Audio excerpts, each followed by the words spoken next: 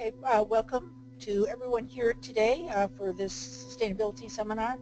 As most of you know, my name's Nancy Holm. I'm Assistant Director here at ISTC and the seminar organizer along with Beth Mashesky. The theme for this fall's seminar series is contaminants in the environment. And information on the seminars can be found on the side table as you entered the room here, or it's also posted on the ISTC website for those listening to the broadcast today. And we have videotapes of the seminars are archived on our website, usually about a week or so after the presentations. With that, we'll begin today's seminar. I'd like to ask everyone here to please silence your cell phones if you have not done so already. And also, we'll hold questions to the end for the speaker. And then I'll come around with the microphone so we can also record those so everyone can hear those online.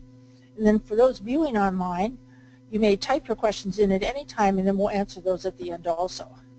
So we're very pleased today to welcome as our speaker from Minnesota, Al Innes, and he's with the Minnesota Pollution Control Agency. For the past 6 of his 21 years at the Minnesota Pollution Control Agency, Al has been leading the agency's initiatives to support safer product chemistries which reduce the environmental loadings of hazards. Prior to this work, Al has led several MPCA initiatives using pollution prevention and environmental management system approaches in permitting, inspections, self- and third-party auditing, and performance-based initiative programs. He has delivered pollution prevention assistance through grants, outreach, training, both at MPCA and in the nonprofit sector previously. Al's 5 years from 1982 to 87, working in production and wastewater management at a Twin Cities electroplating firm propelled him into his work with pollution prevention. Al is a graduate of the University of Minnesota in the Twin Cities. Today, Al will discuss Minnesota's efforts in their initiative on contaminant reduction through safer product chemistry. With that, I'll turn it over to you, Al. And thanks very much, Nancy, and hello everyone from St. Paul, Minnesota, on a very bright and crisp fall afternoon. Glad to be with you. Sorry I can't be there in person. Hopefully our technology will work and you will see slides advance.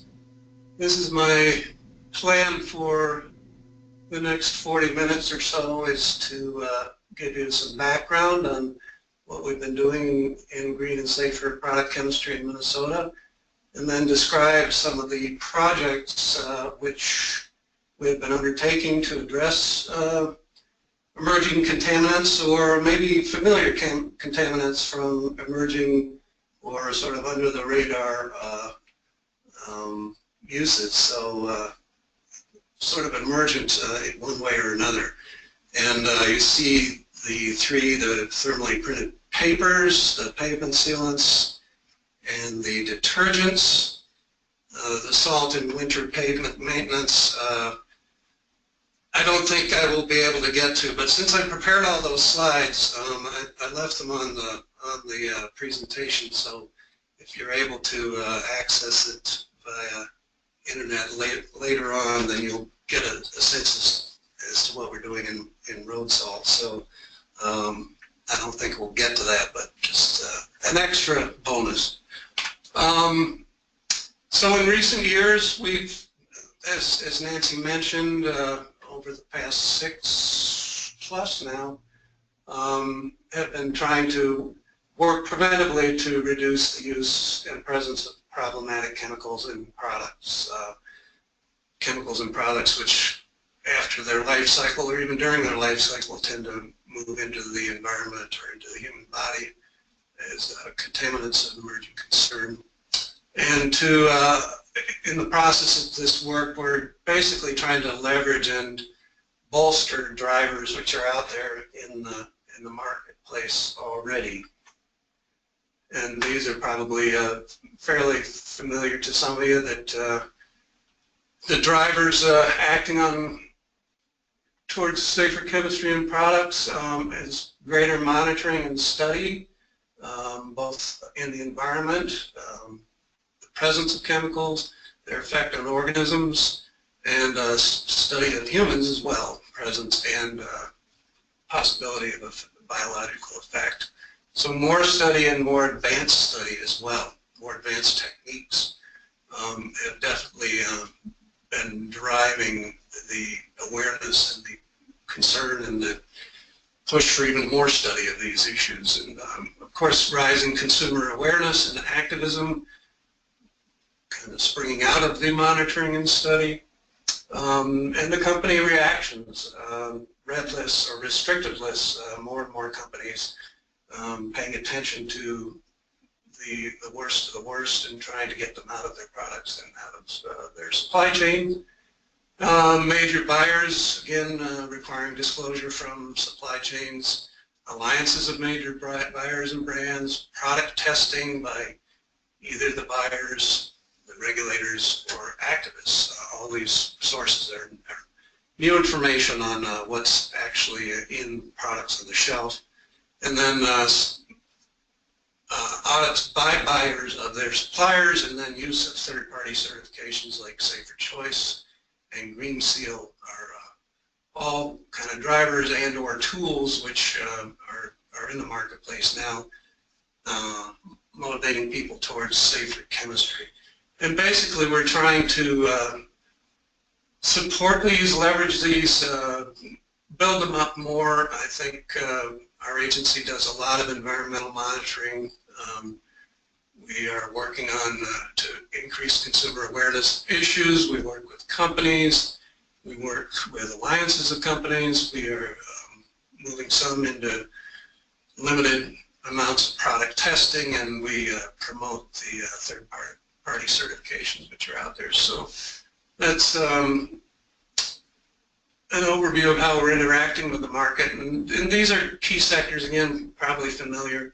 Most of these are consumer-facing or facing people in their workplace. So children's, personal care, clothing, home and office maintenance, building products, food and beverage packaging, things like that are sectors which are getting the most attention from consumers and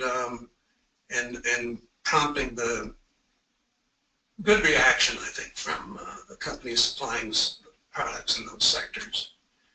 And if it isn't clear, I believe that this kind of work connects to sustainability, of course, and in general, the consumer-facing firms have already started integrating toxicity reduction, safer product chemistry initiatives into their corporate sustainability programs.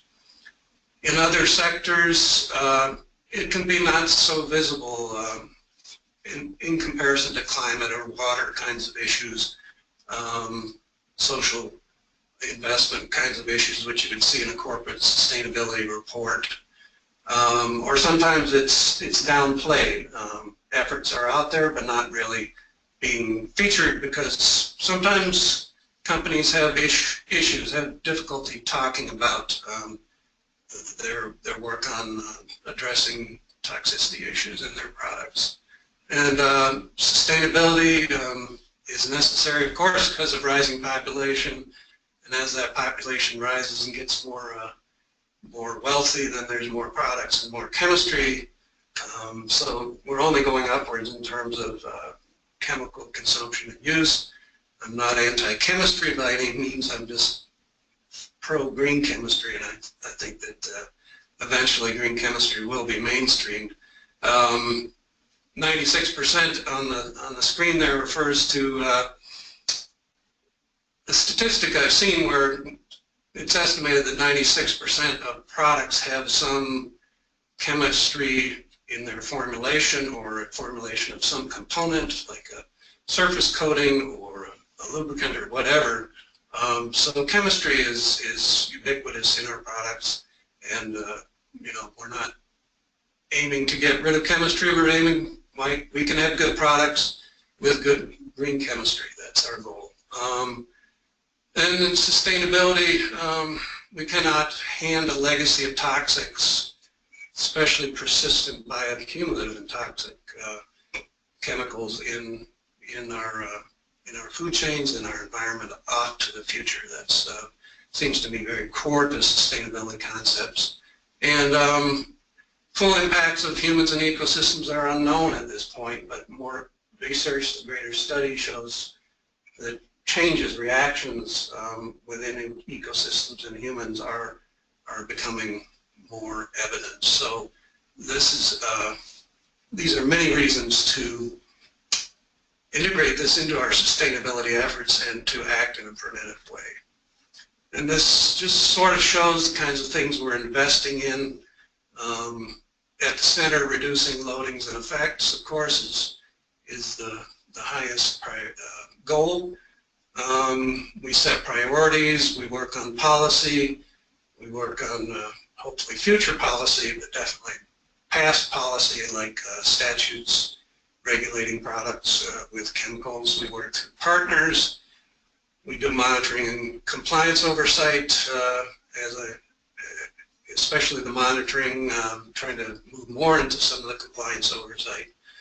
Work on some of the projects on the upper left quadrant there. Those are what you're going to hear more about today. And then on the bottom, we've invested much in over the years in grants to faculty, college faculty, Minnesota college faculty, to integrate concepts of green chemistry into their curricula, either chemistry or engineering to this point, but it could be other disciplines as well. And just building capacity in companies, trying to support through financial assistance to companies who want to take on green chemistry projects. Unfortunately, it struck me as I was looking at this kind of map that everything but that one hexagon on the bottom is really talking about current chemistry and addressing things as they are now, and we're only really investing in the future down in that one hexagon. So hopefully that shifts over time as the investments and the changes start to ripple through. But there's plenty to do to address what's in products or what has been. So with that overview of our program in place, the first project I wanted to run over was the thermally printed papers. And as you may know, there's concerns about bisphenol A in thermally printed papers, receipts, and lottery tickets and what have you like that. And as we got into this, having heard about the concerns about bisphenol A, turns out the primary substitute 3 or 4 years ago at least was bisphenol S. And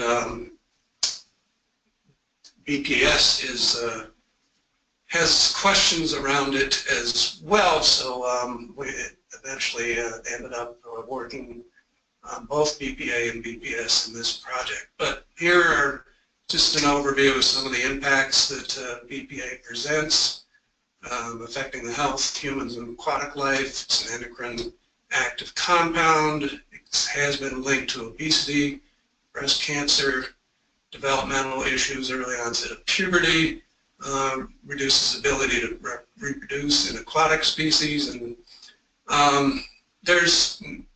since BPS is such a well-used substitute for BPA in thermal paper, it's getting more research now, and there are indications that there could be similar concerns due in part to its similar molecular structure.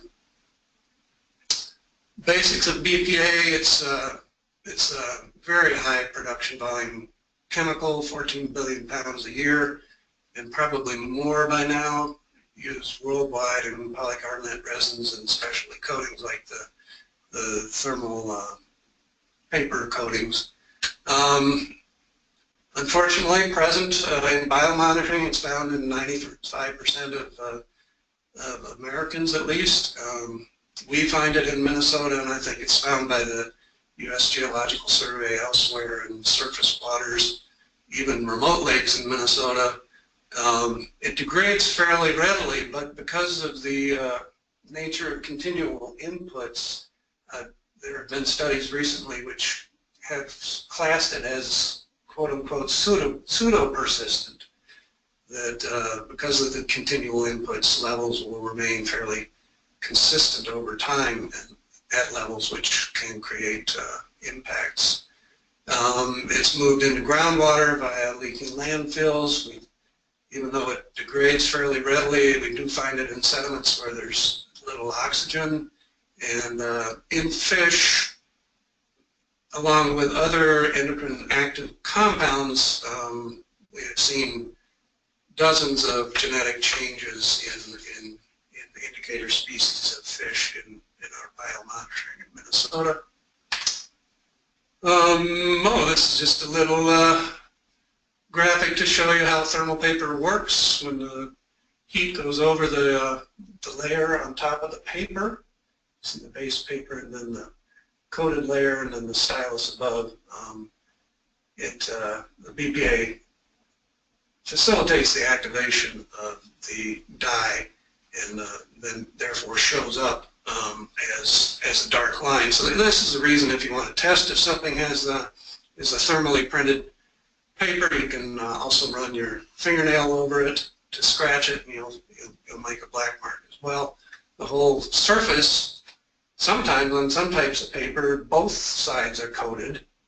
Other types, other providers will just coat one side, but you have to have at least one side totally coated so it will print wherever you want it to print, as you're familiar with receipts and coupons that come along with them and so on. So what do we know? Cashiers have more BPA in their blood and urine. The BPA is readily available. It's unbound in the receipts. Since it's on that surface layer, it's readily transferred to skin and absorbed through the skin into the bloodstream. Transfer and uptake are facilitated by moisture, sanitizers, lotions, and grease, so that doesn't help much in many work settings. 10 to 60% of BPA on hands will be absorbed. Less chemical on the unprinted side, sometimes no chemical. The Design for the Environment, DFE program, did an alternatives assessment study in 2012 and 2013 and published results in 2014, and out of, I think it was close to 20 alternatives, could not identify any substitutes which were clearly safer at the time. But people can, and businesses can take steps to reduce exposure and use. I think BPS, some of the studies are showing similar uptake by the body when BPS containing receipts are handled by humans. We're concerned about those most exposed, cashiers. Often cashiers are women, and that's another one of the vulnerable populations, especially young, childbearing age, women, nursing women, children are also vulnerable. And again, total loadings over life cycle. Thermal paper, we're not really clear how much of the BPA we find in the environment is traces to thermal paper use, but it is one of the contributors. So and one that we can work on. So that's why we're working on it. So in this project, which went basically, I think it was 2012, 2013. It was voluntary. We were focused on the hospitality sector, so groceries primarily, restaurants, operations like that. We provided financial assistance to help with small grants to help people switch to digital receipts. We really tried to feature the digital options since there were no clearly safer chemical substitutes with supplies readily available in the marketplace at the time. So we were starting with the switch to digital receipts. And we collected baseline metrics on amount of paper and helped people by testing their papers. At the time, we were trying to get a baseline of typical amounts of BPA or BPS and what the split was between BPA and BPS in the thermal paper being used at the time. We provided information on other strategies, supported companies in trying to implement them, and reached out to a network of proactive companies. Sorry about the misspelling there. So there remain plenty of companies who we can still work with on this kind of thing, and I think we're going to start working to other networks and trying to promote more of this switching in thermal paper in the next year or two. So this is our web page on the project and its supporting materials.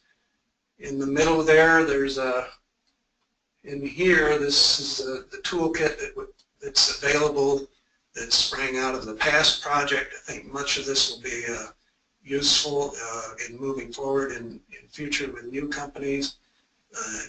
Easy videos there for companies to understand the issues in short order and understand strategies and so on, and some reports from our past work. And so that's there as a resource for anybody, but we'll be keeping that updated and fresh as we move forward with new audiences. And in addition to the digital receipt, e-receipt kind of option, there are these simple steps that companies can take to minimize receipt generation and use. You know, simply make your default no receipt and ask customers if they need a receipt, and only print it if they say yes. And don't print a merchant copy if the transaction is already being kept electronically. We found that repeatedly, that there was both electronic and hard copy records, and really the companies could not find any real reason to have both, so it was an easy thing to eliminate. And at the employee level, minimize the handling, minimize the grip, the strength of the grip, and the wiping. Don't crumple. If you're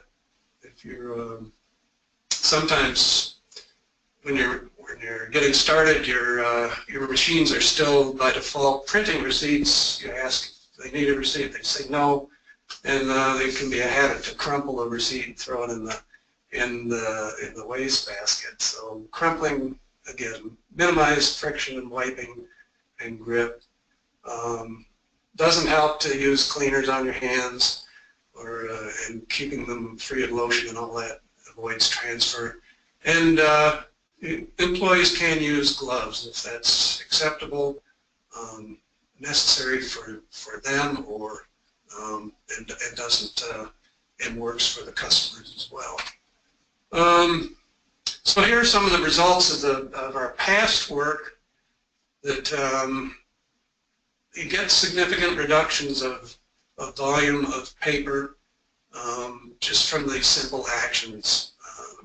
8 to 37% reduction by not automatically getting receipts and not printing the merchant copy.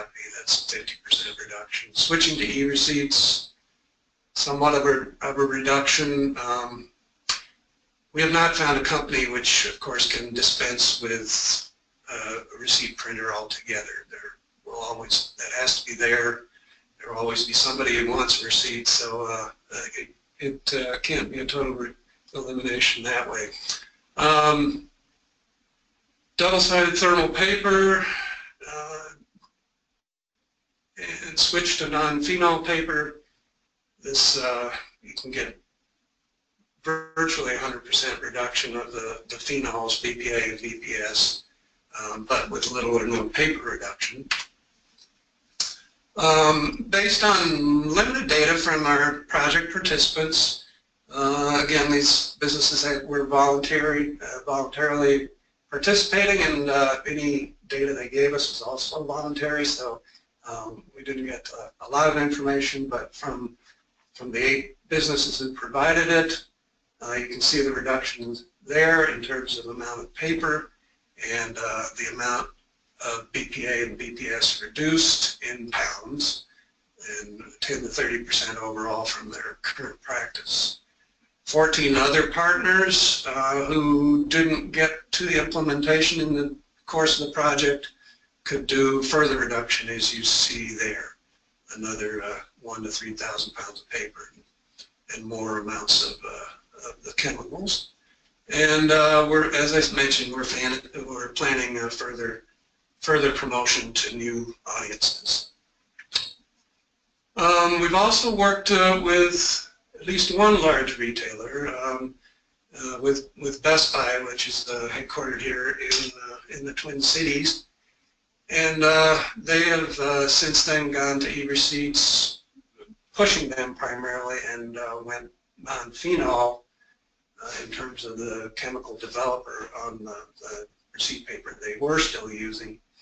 And based on their information, we think big stores like them can reduce significant amounts of the chemicals, 2 to 5 tons per year, and lots of paper, as you can see there, 1 million plus rolls a year. And we've done some really, I guess, I don't want to feature these estimates at the bottom of this slide too heavily, but estimates of thermal paper use are sketchy, but based on what we found in our project, if you had similar types of reductions, you could see similar or significant amounts of tons of paper reduced rather, and tons of endocrine active chemical use reduction as well. The long-term metrics will be a challenge. We will need resources to keep tracking. We will need continuing resources to do environmental monitoring and biomonitoring. But you know, we can look at the reduction end of things project by project, company by company. But our stakeholders really want to know if this kind of work, and we really want to know if this kind of work is having an effect on levels found in the environment in humans, or the incidence of us finding them in those places. We can also try to monitor the data on the quantities of BPA and BPS used through EPA's chemical data reporting or other sources, but that has not proven terribly useful, so I'm not counting on that as a good metric into the future. But we are committed to keeping an eye on this and trying to understand if our project efforts are having noticeable effect. So that's the first one I wanted to go to describe to you here. The next one is a totally different area, but again, coating, I guess, that's similar. But it's pavement seal coats made based on coal tar pitch. And coal tar pitch contains very high levels of polycyclic aromatic hydrocarbons. Again, a long-standing contaminant in the environment, but most of the work we've done on it is on legacy issues and remediation of soils and contaminated sediments. But there are still these active sources, and this seems like the most preventable one. Here's some basics. On seal coats, as you know, it's a black liquid spread on asphalt pavements, not on concrete. Excuse me while I take a drink. It's used primarily on non-road surfaces, driveways, parking lots, playgrounds, etc. Highway departments, public works departments will use asphalt-based material that's similar, very, very similar to a seal coat, but usually they also apply stone. So it's, I think it's virtually never that seal coat is used by itself on a road or highway. Seal coat has been used especially in suburban areas, again, driveways and parking lots. Coal tar-based seal coats, CTS, that's the shorthand for coal tar seal coats. CTSs are not typically used on public roadways. It's really started use around 1960 and peaked around 2000, probably declining since, certainly where restrictions are now in place. And typically mostly used east of the Rockies, where a lot of steel making, use of coal for coking, and the production of coal tar pitch out of the coking as a byproduct of the coking process. A lot of that happened east of the Rockies, particularly in the Great Lakes. So this is why the project that we started this work with back in 2011 was supported out of the Great Lakes program in Region 5 at EPA. And thanks to them for that support. And that project was focused on the Great Lakes area. In 2007, based on industry data, industry sources, coal tar seal coat industry sources, 85 million gallons per year of the seal coat of coal tar was sold in the U.S. Again, probably declined since then somewhat, but that's the best industry-based data we have. And again, we're getting kind of old, so not. But again, we don't have much that's accurate from more recent, so this is what we still go with. So if at 5% PAH by weight, that would calculate to 50 million pounds of PAHs applied to paved surfaces east of the Rockies per year. And much of that is released by vaporization in the first week or so of after application, weathering over time, tire wear, plowing, and so on. Work done here by my colleague Judy Crane, assayed PAH sources in stormwater pond sediments, taking samples in, I believe it was 2011 or 12, thereabouts, and the report analysis finished in 2013. But this pie chart, you can look at the blue part, and that's the blue. The blue is what is attributable to coal tar-based sealant in the stormwater pond sediments. So other active sources are vehicle emissions and a little bit from wood burning, but coal tar was the primary contributor in urban area stormwater sediments at the time. So again, a preventable source. This is an interesting picture of sediments being dug out of a stormwater pond in the northeast quadrant of the Twin Cities area here. We have a lot of these stormwater catchments that have been constructed over, a lot of them in the suburbs where there's room to do so, over the 20 to 40 years of urbanization that's gone on in the area.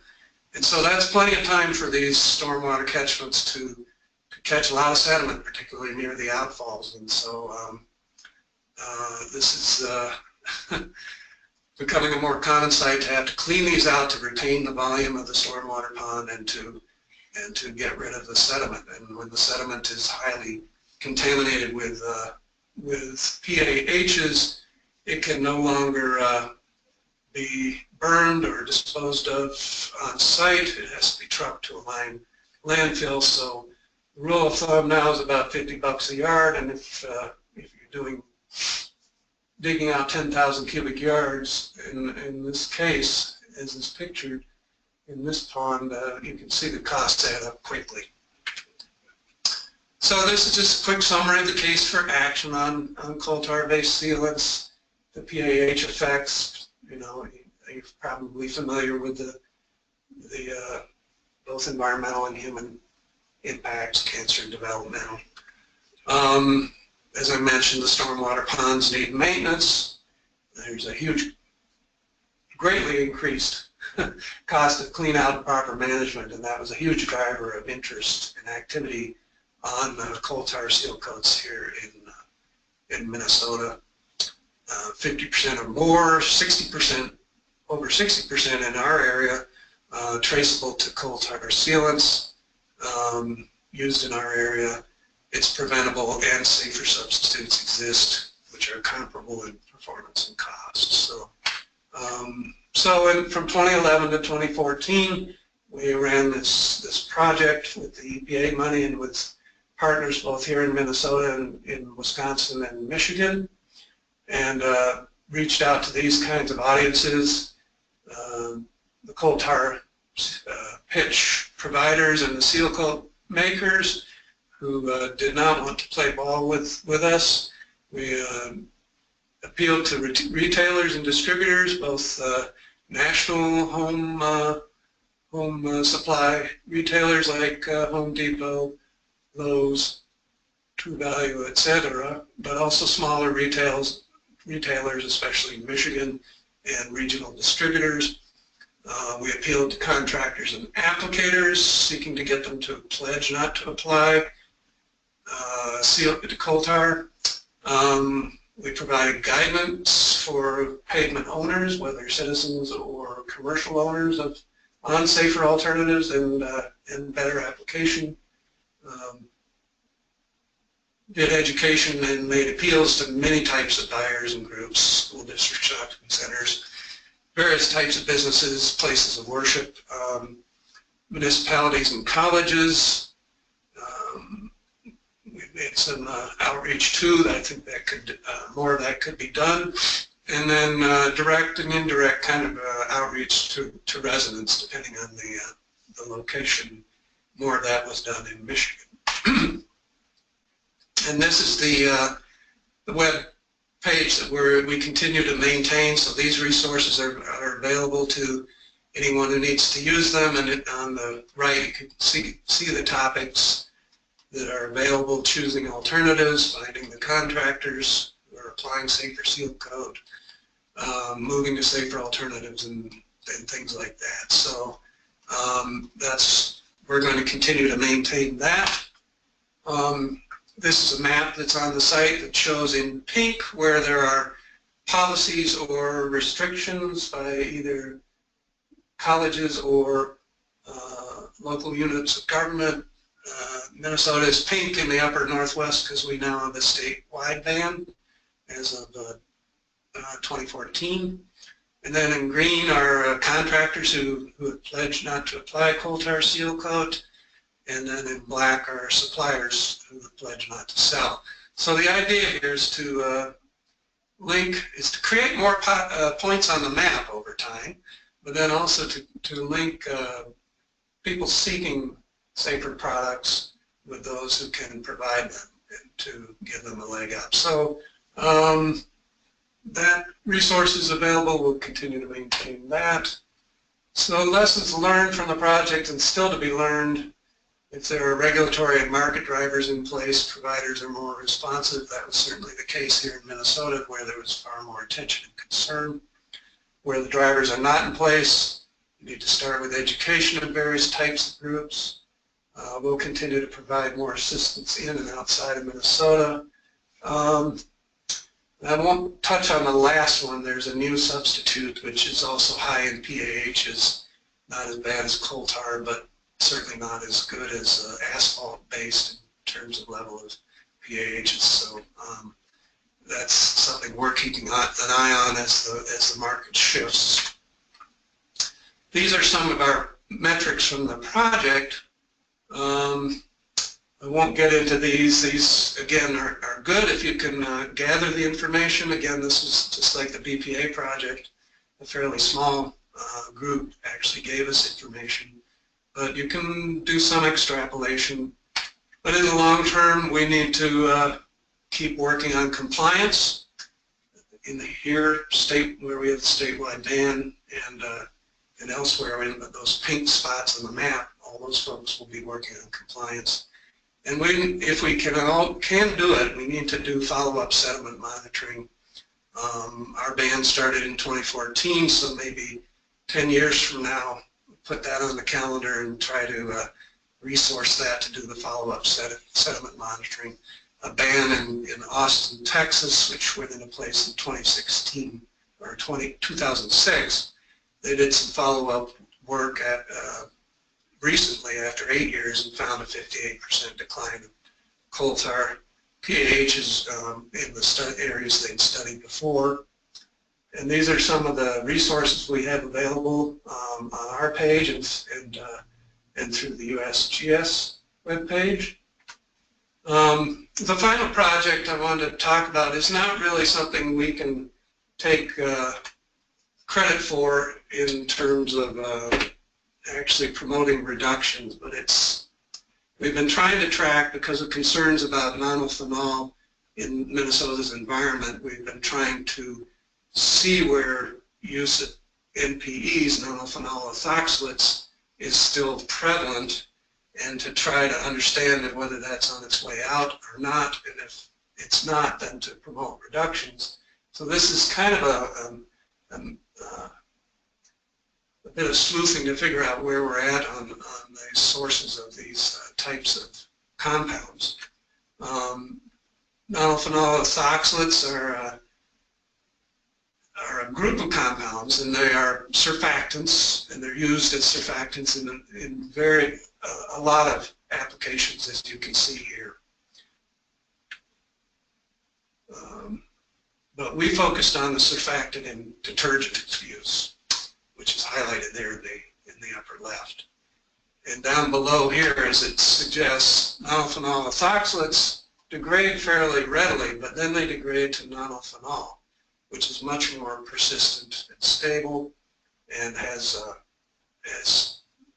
greater endocrine activity and toxicity effects than NPEs themselves.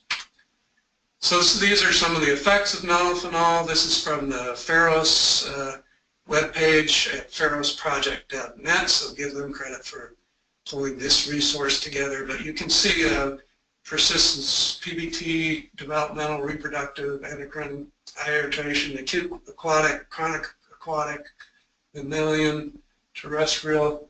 There's anywhere from medium to very high effects across a broad range of endpoints in humans and organisms in the environment.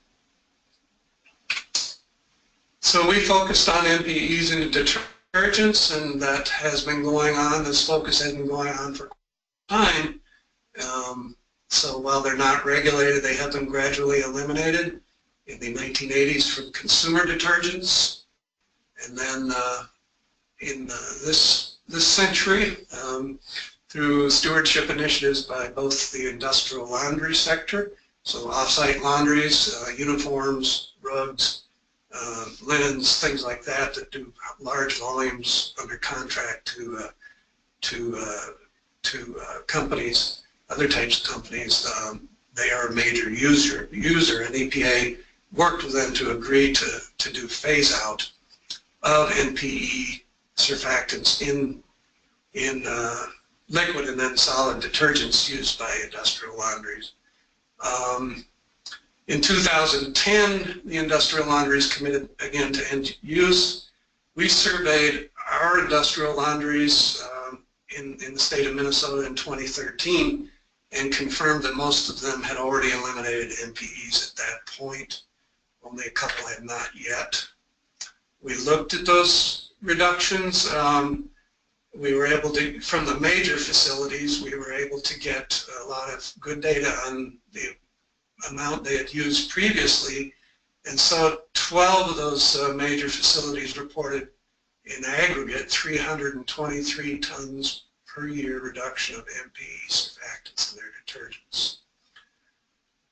So 7 of those 12 discharged to the main metro wastewater treatment plant, which on this map serves the area in kind of in the middle there with the most number of dots with that kind of that dark yellow or puce. I don't know what the color is, yellow-orange. And so even those 7 in that area reduced 179 tons per year, but we went and looked at the metro plant influent and found little significant reduction in MPCA levels coming into that plant. So that was a bit of a head scratcher, given that much reduction. So we looked through other parts of the puzzle, trying to understand where hotels might be at that time. It showed many laundering in-house. Some were using NPEs. Did other tests on branches of the metro plant dominated by domestic or household wastewater sources and found low levels of NPE there. So we switched back and said, well, let's keep working on commercial and institutional sources like detergents. And so earlier this year, well, late last year and earlier this year, we got some wonderful local college student interns to help us survey and phone interview and email interview, survey various types of providers, manufacturers and distributors and users, focusing on hospitals, clinics, surgical centers, nursing homes, long-term care, hotels, folks with a lot of linen, a lot of laundry, and associations of those types of users. So between the time we had done some calling in 2013 on 2 hotels and then 2016 this year, there's been a lot of movement, which is good to know, that and heartening that the larger centrally managed hotels, hospitals, and long-term care systems have drawn this into their sustainability programs and driven it into purchasing to demand non-NPE detergents. There's more isolated use, particularly outside the Twin Cities. There's some sectors we could do additional follow-up with. But, you know, one facility we assisted reduced about 120 pounds per year of NPE, or about 1.5 pounds per patient bed per year. This being a hospital and nursing home combined laundry. So if you total up the number of beds theoretically in the state of Minnesota, overall the total reductions will not be on the same scale as the industrial laundries, more like 30 to 50 tons perhaps in total. But we've decided we will go ahead, given this apparent progress, and retest the influent at the metro plant. And that will happen actually starting next week, and we should have results in December. So hopefully we'll see some change in the levels of nonylphenol and nonylphenol ethoxylate coming into that plant. And again, influent monitoring is one of our longer-term metrics. We found nonylphenol in the environment, so we'll keep monitoring that to see if there's some declines, and we'll monitor other data sources to see if we can see some trends in overall use. So once you do these kinds of projects, if you're going to follow the metrics, then it's a long-term commitment. So again, we have to find the resources to do this and hold on to that commitment. So this is just some of what could be next for nonylphenol ethoxylates if we decide to continue working on trying to figure out where they're used. The ones in red, the pesticides, particularly row crop being in a farm state, and then paper processing could be others that relatively big hitters that we could work on next. But the rest is really dispersed and could be hard to get at. So I don't know. Stay tuned on that. So that's where I want to end. Like I said, there are many more slides back here on road salt use, but I'm not going to get into that. I just want to thank you for your time and attention and ask if there are questions, which hopefully I can answer. Okay, well, thank you very much, Al. We appreciate your talk, very informative. I'll see if there's questions here from the audience. I have one first I'll start out with. I was just wondering if the US EPA or any group is pushing for changes nationally with large companies or retailers related to the thermal paper question, and have, doing more to push them to change all to nonylphenol paper or electronic receipts. Is there a national effort like the one you have in Minnesota? Not that I'm aware of. The EPA did their alternatives assessment study a few years ago, and that was in that they bring together representatives of of the whole supply chain, from providers to the buyers, and they all discuss the issues, look for assess the alternatives. They didn't get to a clearly safer one there, so that's kind of where they've left it, and I'm not aware of any big national push for thermal papers. Okay, thank you. We have a question here in the audience. Hello, is there any epidemiological evidence about the hazards of these materials? Yeah, there's been studies of, particularly on the endocrine activity for BPA, some on BPS, nonylphenol. PAHs have been well studied. It's a huge group of compounds, of course, and so some of them have been a lot more studied than others, but the ones typically tracked are well studied as carcinogens and some developmental effects, and now more linkage to developmental issues as well for PAHs. So there's these are generally on most jurisdictions, a number of states, U.S., Europe, and individual countries, and also in Asia. These are commonly targeted contaminants. Okay, thank you. Another question here that I'll read is when you mentioned about the cleanup of that one pond in Minnesota, are there, and then you showed the cost for all of the ponds in Minnesota, are there efforts by Minnesota to clean up those ponds, or are you just going to see if you can do some monitoring studies to see the decrease like Austin did? Well, there are efforts to slowly clean out those ponds. It's expensive, and the cities responsible for them typically have to scrape together the money and plan this all out into the future, and it's going to take a lot of time. But we are at the state level putting pressure on them to maintain those ponds as part of our stormwater management programs. They have to, the ponds have to slow down flow, they have to hold volume, and they have to trap pollutants. And if they're filled in, they don't provide those functions, and it doesn't work with our stormwater program. So they're under that pressure, and they've got to keep chipping away at this. But that cost will be spread out over time, and if you left the pollutants in place, you get new sediments, and those are the ones which you would then, in addition to the older ones, you could compare the newer ones to the older ones and the profiles of the PAHs, new versus old, and see that kind of trend as well. So I hope that answers the question. Okay, and then one other question related to that is the US EPA, again, do they have any mandates on cleanup of PAHs at certain levels in ponds or the environment, or is this more of a state-by-state basis? I honestly am not a specialist in that program. I work with it, but so I'm not clear on what EPA requirements are.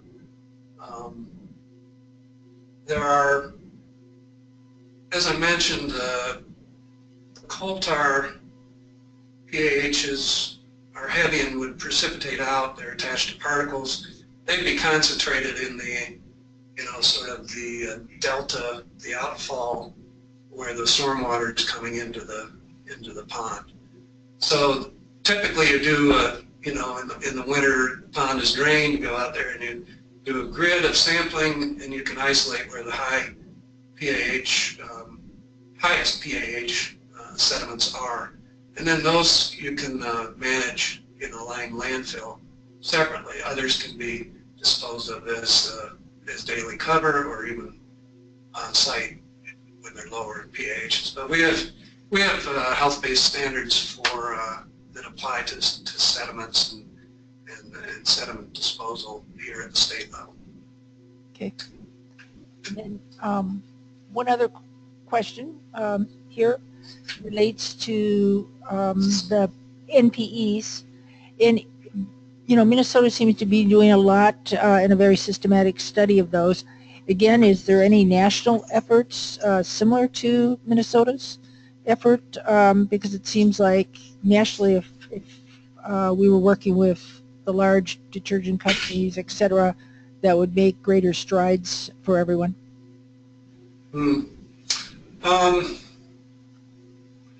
Well, I think we're kind of I think we're on our own on this for now. EPA is always interested in what we've been doing and following up on their wonderful initiative with the industrial laundries. So I think we were the only state to really follow up and see how that implementation of the phase-out was going, and did the influent monitoring on our own, pass that on to EPA. They were somewhat surprised that there had not been a change in influent levels. So I think we're helping them out with some new information.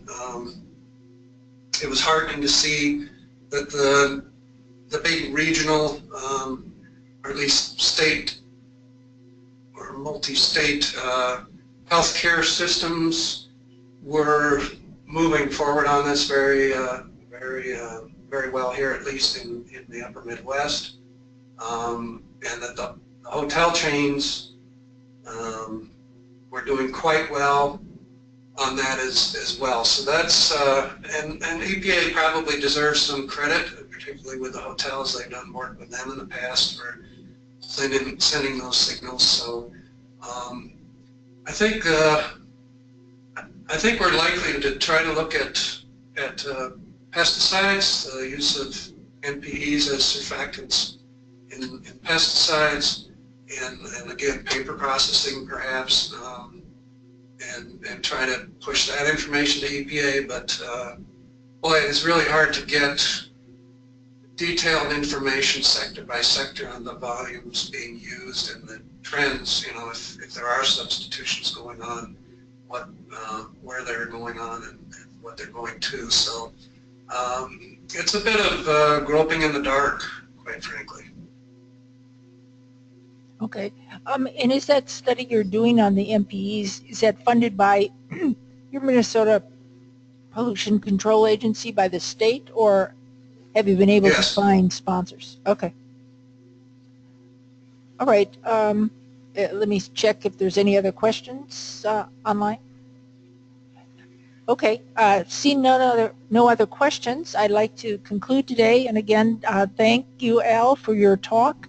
And we'll look forward to everyone who would like to attend or view the next upcoming seminar on November 10th, which will be about PCBs in the environment with some studies done in the Chicago area.